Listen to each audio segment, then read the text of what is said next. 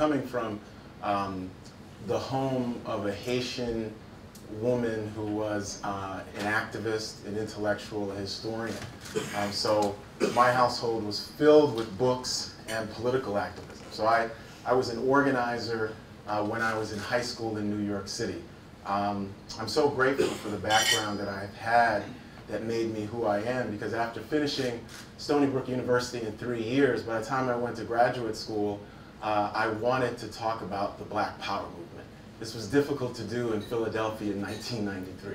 So to say you're 20 years old and you tell your mentors and advisors that, you know what, I'm going to found a whole field on the Black Power movement, when they said that Black Power really had nothing to offer American historians, had nothing to offer African American history, was not a true intellectual field or discipline, that there was no archives that you could discover.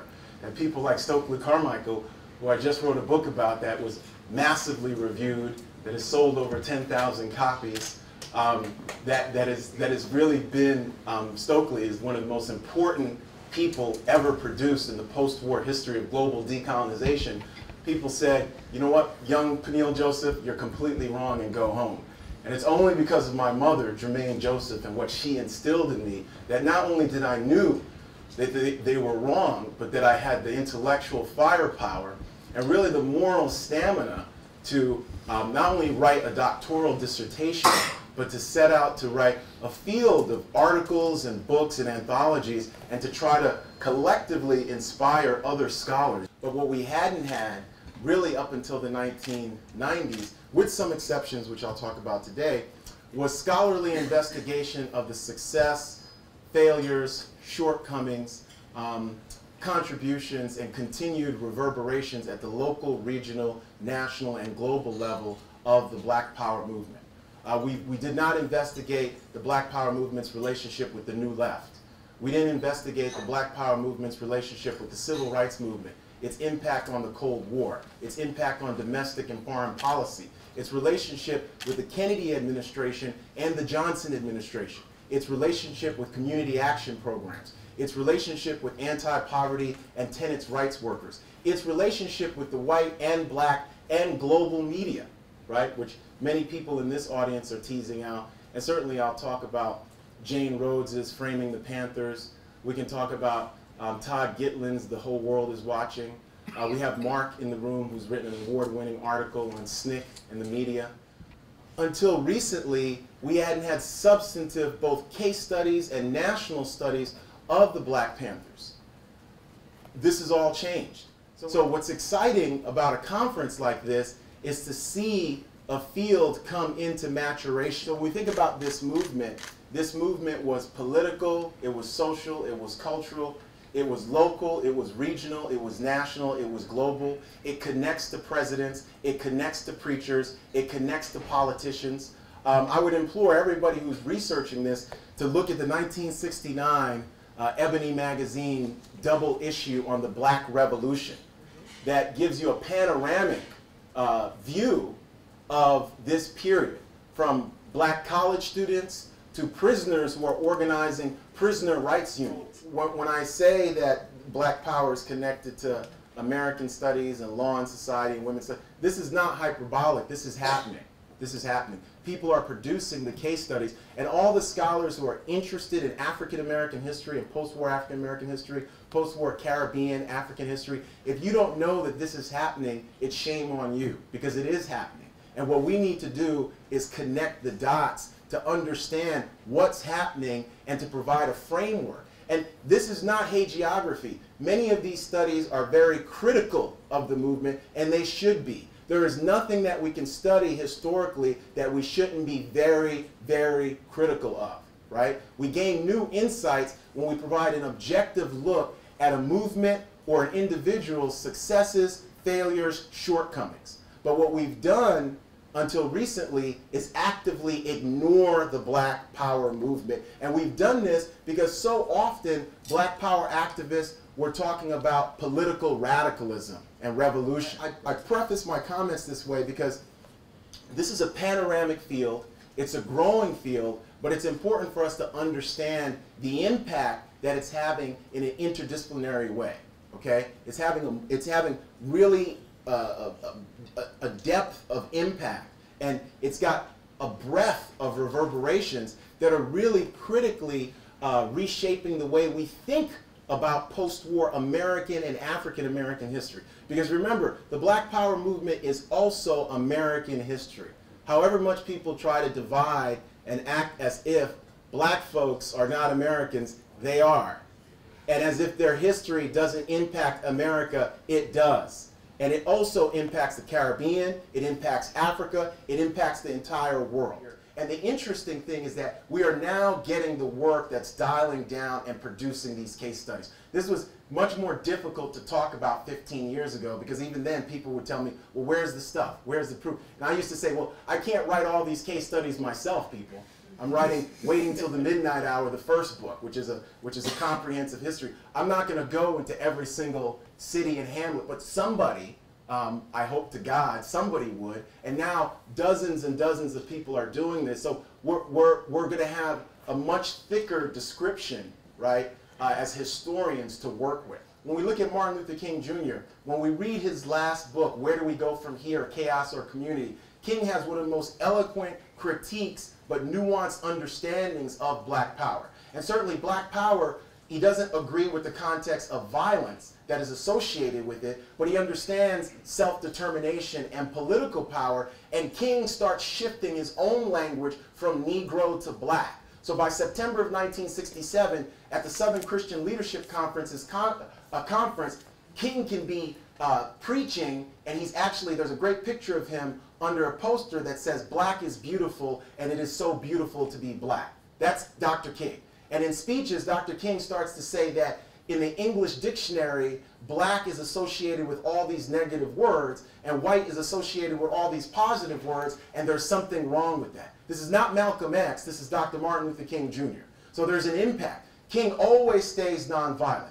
He always stays peaceful, but black power is part of what ratchets King's political radicalism. Basically, Saturday Evening Post says we're all Mississippians, and you know, we all would prefer the Negro problem to go away, but we're trying to do the best we can, and they say that white people are extending a hand, however begrudgingly, they say, and black people would be do very well to take that hand, or else all hell might break loose. That's the Saturday Evening Post, talking about an open acknowledgement and embrace of white supremacy in 1966. And this is what black power activists were up against, which is why they defined the movement as a revolutionary movement to end and eradicate structural and institutional racism and inequality. When you can have the Saturday Evening Post, right, embrace white supremacy, and the world just keeps going,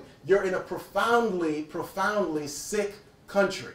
And when we think about the national media, that's going to be the white media, because the profound thing about black power is that there's going to be African American, especially radical media, media like Muhammad Speaks, certainly the Black Panther newspaper, Soul Book, Liberator, Negro Digest, Black World, but even things in Oakland, like the Sun paper in Oakland, the Amsterdam News in New York City. They came to define black power as something that was urgently needed to transform American democracy. So even if some of them that weren't organizational organs didn't put a stamp of approval on, say, the Black Panthers is revolutionary socialism, they did say that the Panthers were actually a credible anti-racist organization. Right? So when we think about media here, we also have to remember the African American media, and there's also a radical black press, and really just a radical press in general. I'm thinking about Ramparts magazine. I'm thinking about magazines that are coming out of the New Left as well during this period. There's a competing historiographical interpretations happening right now. And we think about everything from Jacqueline Dowell Hall's notion of a long civil rights movement. But the question is, where does black power fit in that? Is there a parallel long black power movement? Because that framework of a long civil rights movement privileges certain actors of trade unionism, of labor, but where are the black nationalists? Where are the Pan-Africanists? Where's Paul Robeson and Claudia Jones? You know, and the work of people like Eric McDuffie, the work of Dale Gore, the work of so many people are really reconceptualizing how we think about that early period. Framing the Panthers is the best case study that we have on media and the Black Panther Party for self-defense. And this is a very important book by Jane Rose, because what she does in this book is really look at media in a panoramic way. She looks at documentary films, she looks at African American and white media to see the way in which the Panthers were both framed as this violent group, but that they also at times subverted that framing, at times utilized that framing, at times were used by that framing, and also articulated their own frame through their own media narratives. So the Panthers both inspired existing mediascapes, but they created new mediascapes, both in-house as an organization, but also in the way they inspired people globally. Because the way in which I periodize Black Power in my own work is I argue that when we think about Black Power, it's not Stokely Carmichael 66, that it's coming out of Stokely's brain. It's a pre-existing movement that's paralleling and intersecting with civil rights, and we can find it if we look, right? By 66, it becomes so overt and so apparent. Stokely gives name to a pre-existing movement, right? That is now reaching a high point and a crescendo, as movements often do. So when we think about this period, what's extraordinary for me in the work that's being done, if we can connect the dots and we can read this work that's being done, is the impact that this is having on our conception of post-war American history. Again, locally, regionally, nationally, and globally. This is connected to civil rights. It's connected to public policy. It's connected to voting rights. It's connected to what sometimes people euphemistically and negatively refer to as identity politics, which are really anti-racist politics. It's just anti-racist politics that have gotten bad public relations. Right? Me being black and proud is not identity politics, right? It's anti-racism and pro-black. It's about black self-determination. It's somebody saying they're Latino and proud. It's not identity politics. It's about political self-determination. If you're saying you're LGBT and proud, that's not identity politics. It's about citizenship and democracy, and it's only because we lack lobbyists and we lack PR firms that people call what we are advocating for as citizenship and equality identity politics. That's the only reason that occurs. Oh, you can clap. I'll take the applause. You can clap. I'll take the applause. So this is an incredibly, incredibly important time, not only in our nation's history, but for those of us who are interested in this study of social movements, who are interested in the study of civil rights, Black power, feminism. We've got important work that connects this work to environmental history and the African American environmental post-war history that's being done right now in places like Chicago and New York. So there's so many interesting connections here, right? And we've got people like Derek Musgrove who've written books about Black politics post-1965 and looking at what really happened when we drill down to black elected officials once they're in office in the 1970s, 80s, and 90s, right? So historians are really at the cutting edge of a field of scholarship that is having reverberations for political science, sociology, women's studies, ethnic studies, African American studies, law and society, anything, you name it.